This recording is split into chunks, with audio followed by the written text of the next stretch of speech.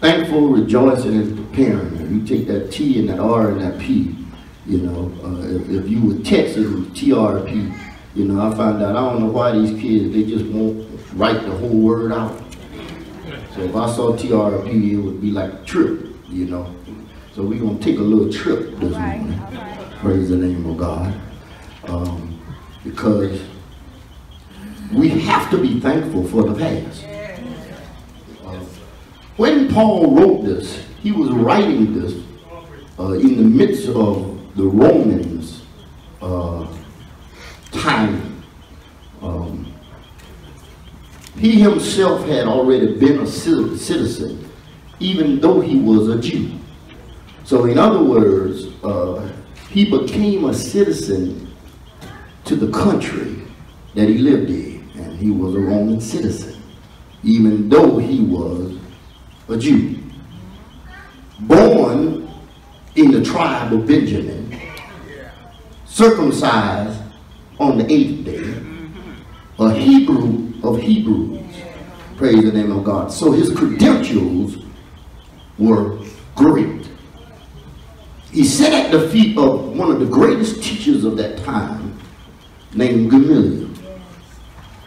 And he learned the law of God, which is the Mosaic law in the Old Testament. And he knew the law. He practiced the law letter by letter.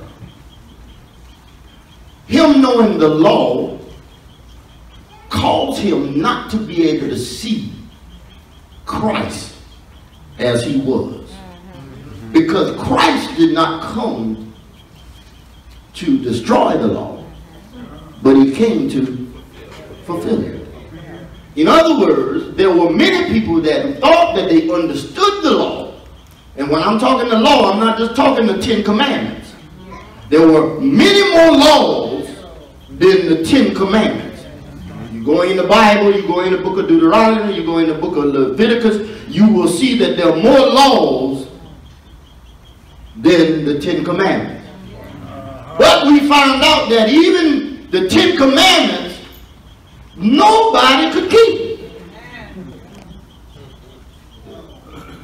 I mean, you might keep 5 of them, but you're going to mess up 5. You might keep 8 of them. You might keep 9 of them, but you're going to mess one of them up. And so, in other words, there was no room to point fingers like we do today. Yes, sir. I think you hear me, Deke. You know, because see, some people will get some things right and point fingers at other folks. Even though the Williams brothers done told us, sweep around your own front door. Who you trying to? That's right. Yeah, spider webs out there. You ain't even know a beehive on your porch right now. Because you ain't sweeping and ain't look up in the last 2 weeks. But you worry about your neighbor house. Yes. When they gonna cut their grass? When you gonna carry your mower over there and help them? You wanna talk about it? You got a mower. Bless your neighbor. Yes. Amen. Don't talk about it. Help them. You know, when we learn in life, because Paul had to learn this. Paul thought that he was doing God's work by hurting people. Did y'all hear that? Yes. By hurting people.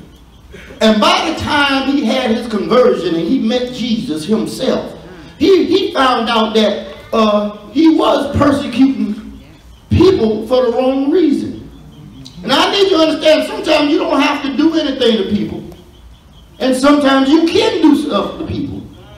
But some people don't make up in their mind, they just don't like you. And there ain't nothing you're going to be able to do about that. But you better learn how to live life. Right?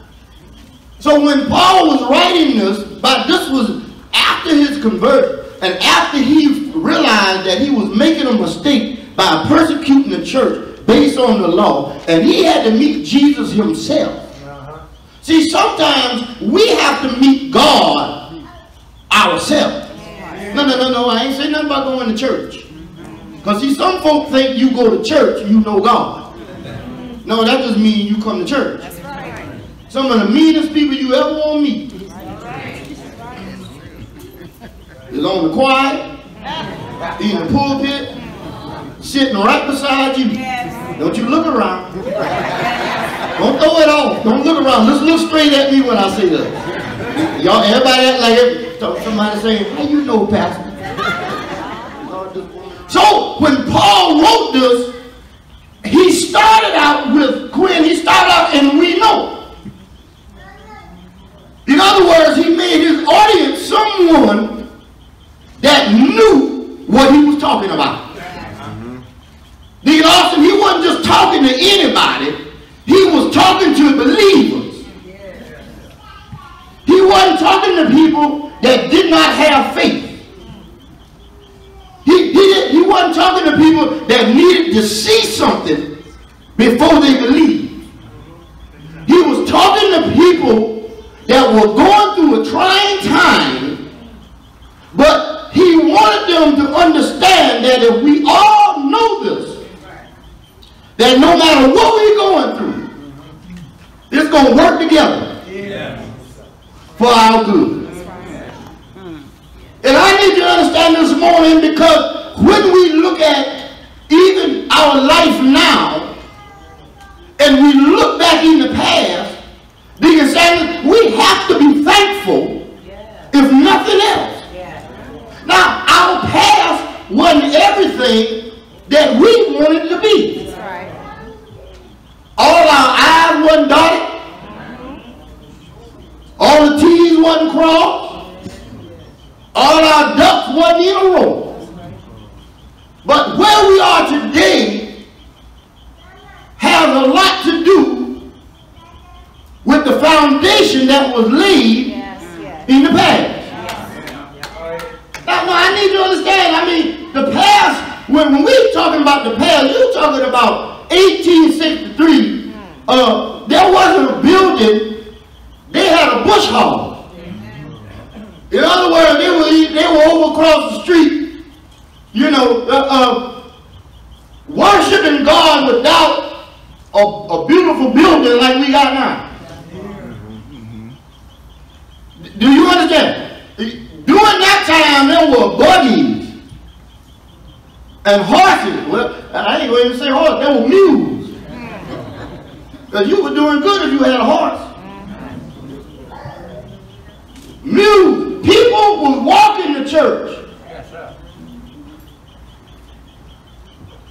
Now we got 3 cars in the yard. And instead of coming to church, we go to the car wash on Sunday morning.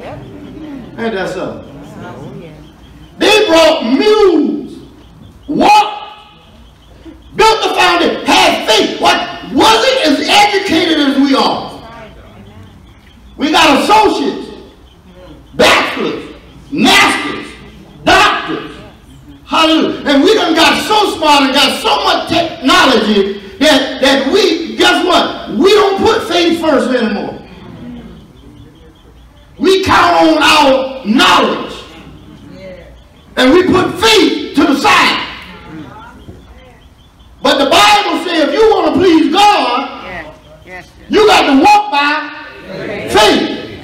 And faith is the substance of things hoped for and the evidence of things not seen. So in other words, you got to hope that God is going to do something in your life even before it's done. You got to believe that God is able even before you see it manifest. There's no need for you to pray to God if you're not going to believe when you pray. Somebody told me, Deacon Austin say, if you're going to pray, you ain't got the word. Say it again and say it again, Paris. And if you're going to worry, ain't no need to pray. And some people have made up in their mind, I'm going to just worry. I'm a worry, I'm a worry, I'm a worry. He said, take no thought for tomorrow. Let me tell you, he said, if the lilies in the valley are red and green, they're beautiful. I can take care of them and I can put a bird in the nest and make sure that bird lives. How much more do you think I will take care of you? He said, you're not able to even count the hairs on your head. You understand? In other words, God knows that much about us, that he knows how much hair we got on our head. And some of us make it a little easy.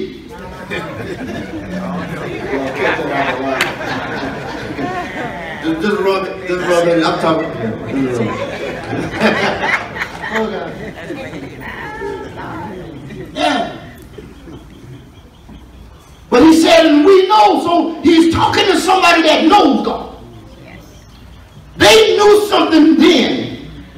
And the faith that they had then caused us to be here. Now it says, rejoice in the present. And I know, because I sometimes it's kind of mind blowing, because some people say the good old days. Yeah. And you need to make that, you need to clarify what you're talking about. If you look back over history and see where we have come from, we have such a resilient spirit. We're persistent. We stand through a lot of things that should have taken us out. And we're still here. Yeah.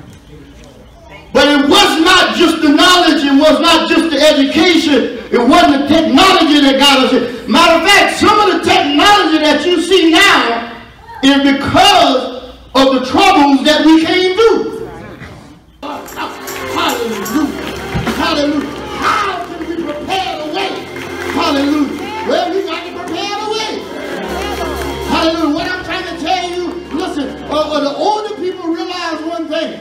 They knew that they was not going to live forever. And so they start building a foundation. And they start putting stuff in place so that we were able to be where we are today. If my mother and father didn't do what they did, or my grandmother didn't do what grandfather didn't do what they did, I wouldn't be here today. We wouldn't be here today. If your mother, your father, your grandmother didn't praise the Lord and worship like they did, you wouldn't be here today. If some of your mothers and fathers didn't worship God, somebody came into your life that introduced you to Jesus Christ, or introduced you to our Lord and Savior. And I'm glad about it. They were preparing the way for you when you get here. I'm here to tell you, Jesus started preparing the way 2,000 years ago. He looked at the disciples. Deacon Roosevelt, he said, who do people say that I am? They said, thou art Elijah. You are Moses. You've been reincarnated. You're John the Baptist. He said, but who do you say that I am? They said, you are the Christ, the anointed one. Hallelujah. And he said, upon the very declaration that y'all know that I'm the anointed one, I'm going to prepare the way for you. Upon this rock, I'm going to build my church. And the gates of hell shall not prevail against it. I came by to tell you, some of you been going through some hell in your life, but I came by to tell you the gates